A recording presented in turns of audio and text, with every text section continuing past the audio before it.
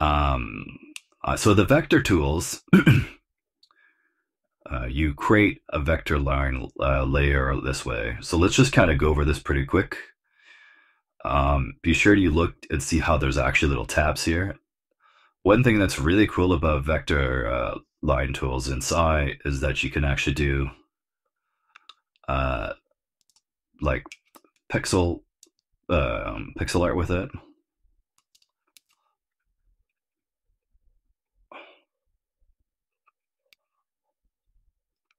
That you can move around.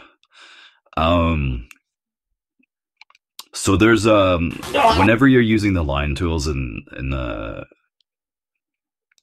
so let's just actually so yeah, here's some cool stuff you can do. You can erase ends like this. You can move everything around. You can delete the little nodes. You can delete whole lines. You can delete intersecting lines. But to set this up, it's a little tricky. Well, it's not tricky. It's just you have to know what buttons to press.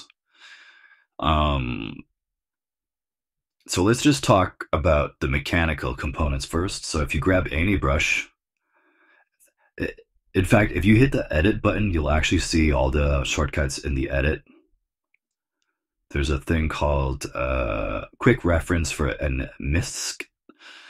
And these are all the shortcut keys that are for generally using it, and then you can do additional editing and modifications using the sub selection of these edit tools, like increasing, decreasing the weight and all sorts of stuff like that. You can concern yourself with that later. But what's more important is that you learn to draw and then learn to hold the shortcuts to delete parts of your lines pretty quickly and easily. So Alt is to delete a point or a segment. You'll usually see a little, it'll show you what it does. And if you control Alt is to move. So Control moves just those individual points. And Shift moves the whole thing based on the anchor points. So, and if you want to add more anchor points, you hold Shift Alt.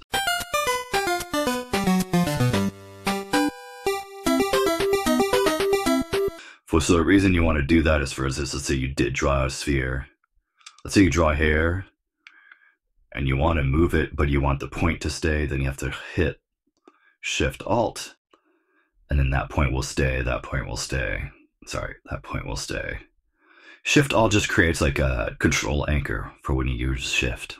And then Control Shift will duplicate, and then you can delete it by pressing Control Alt Shift.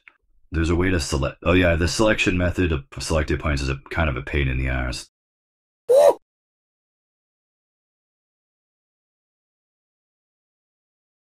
But the benefits of vector tools, as you know, is that they're non-destructive. So if you do Control T, you'll see that even at this point, there's no destruction to the lines. It's all still just pixels. If you were to do that with actual pixels, with actual binary, you would get all distorted and stretched and screwed up. The benefit of all this, of vector tools, is if there's a few reasons you'd want to use it. The non-destructive nature, the ability to scale up. If you're doing pixel art and you're doing a lot of geometry, using binary tools to do all the geometry and not have to worry about pushing pixels up and down based on like having screwed up an angle or something, and being able to just pick up a line like this and just move it slightly is really beneficial and really helpful.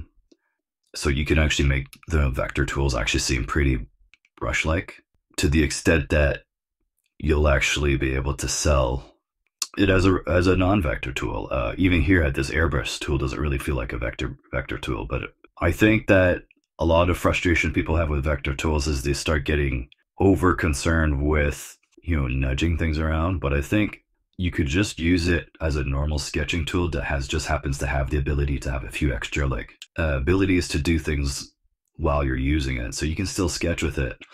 But if I hit Control Shift Alt, I can just delete a line if I don't like it, or move a line slightly if I want to. There's those kinds of mini benefits. You don't have to use a vector tool and try to be as clean as possible. One of the big limitations, though, of vector tools is you can't draw too long of a line. In fact, let's see how long it takes, because it'll say it can only make so many points. There you go, exceeded 100 points. So your lines, have a limit to their length.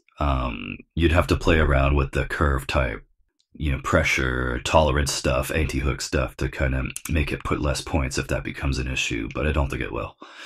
Additionally, you have under your paper thing here, if you hit your layer effects, you have paper, and you can go down, find the one I like using. And then there's apply to line work. Make your line art look like it has a paper texture. It's the last step to make it not look like it's vector art. So at this point, no one would consider any of this vector art, but it's still vector. It just looks great. But you can even kind of paint with it. So this is still vector tools. They don't have to be crisp vector lines, because I can still control T this, and all that information can be stretched without the actual lines themselves degrading, which is kind of crazy to see it like get deformed but not lose its fidelity. And then the biggest boon from all this, and I think this is the one that people would like the most, is you can set up an eraser. So you have an eraser here. So you can just go control, I think it's right click anywhere you want it. It's not showing up on the screen. I got to figure out why it's not. But if you right click on any of these little things, it'll show up a make a new tool thing, and then you can go to basic, and then you can go to eraser and make a new eraser, and then you just go here. You can change the detect intersections. You could fuss with this all you want. What this does is it allows you to, you're drawing a face, like you're drawing a face, and then you draw teeth, and if you hot cut key, so I have it hot cut it to R for remove, and then you could just erase intersecting lines. This becomes pretty useful when you're doing a lot of like inking, and you're just trying to get, especially like I would assume animation cleanup, this would be a boon. Because not only can you nudge lines around to be like the perfect transitional, it really is the biggest shame that Sai doesn't have like a simple animation integration. There's a few like external tools, but it'd be really good for skiing to be able to just like, these vector tools are just begging to be used for in-betweening, because you can just perfectly nudge things around like this. You come here and you can just kind of erase, tangential lines, intersecting lines, like so. So if you're being kind of just quick and you don't want to concern yourself with like too much with what's happening in your line art, or you don't like having to deal with like the minutia, you just kind of like you're vibing out, and you don't want to concern yourself too much with the lines.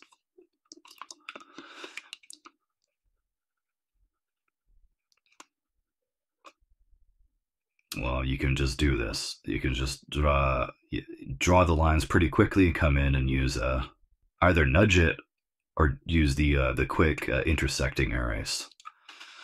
And as you can see, you're not really going to be forced to have lines that look too like, I don't want to say robotic, but stiff.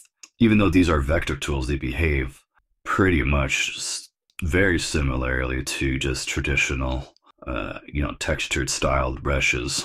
There's more to this than this. If there's any interest in this, I'll do a proper full bore step by step every feature tutorial review of this thing. You just basically need like 2 or 3 tools. You just need to know how to hold Alt-Shift-Control or Alt-Shift-Control-Shift or whatever to move stuff around. And that'll help you just pretty much get to a point where you can use these tools fully without having to do much more work than that. All right. So that's the end of that.